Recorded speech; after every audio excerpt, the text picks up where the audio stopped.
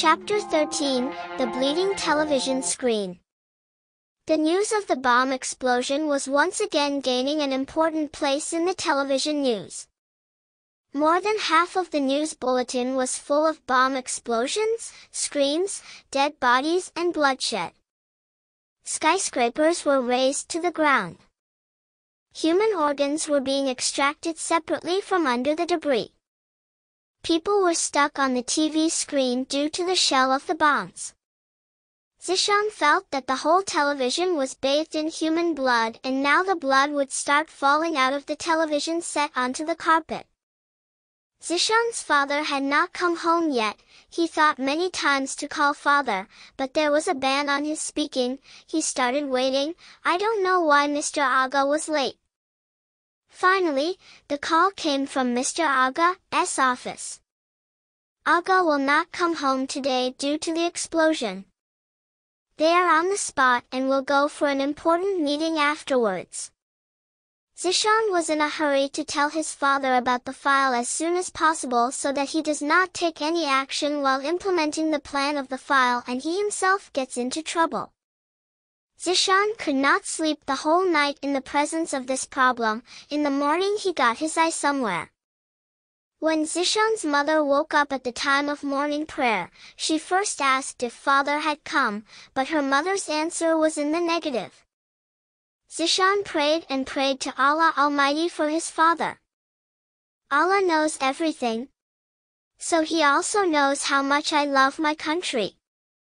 What I did was not anti-national. I thought that if Abu was killed, the saboteurs would be successful, and if father was alive, they would surely punish the enemies of the country. Either Allah make these saboteurs fail. Allah save my country. Tears were flowing from his eyes, and he was prostrated. With the first rays of the sun, Zeeshan's mother was informed on the telephone that Mr. Agha has been arrested and sent to jail. Because he had handed over the copy of a very important file to anti-national elements.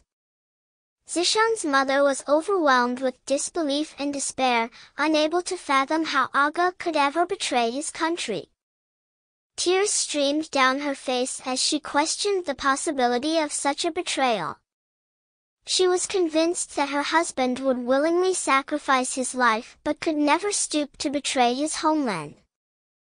Meanwhile, Zeeshan, understanding the gravity of the situation, sought his mother's permission and rushed to the jail to meet his father. Upon introducing himself, he was swiftly led to his father's cell.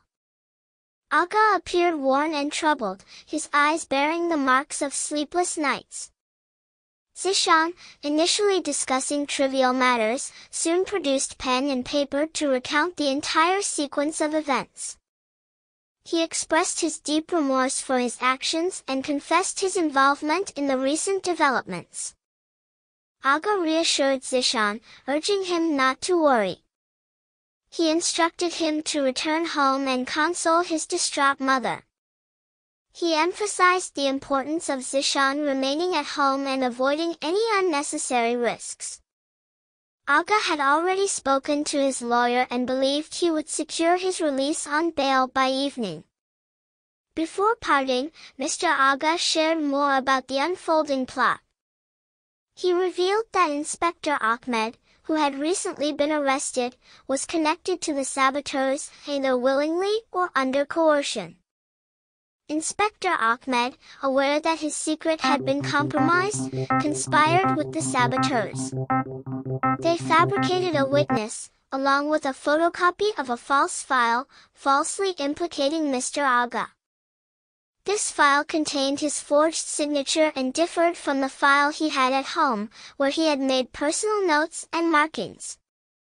Inspector Ahmed was part of the committee finalizing the grand plan, and before handing over the genuine file to Agha, he had created a photocopy with the forged signature.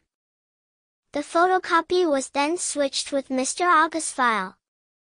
This deception had complicated matters, especially as Zeeshan had also copied the original file and provided it to the enemy.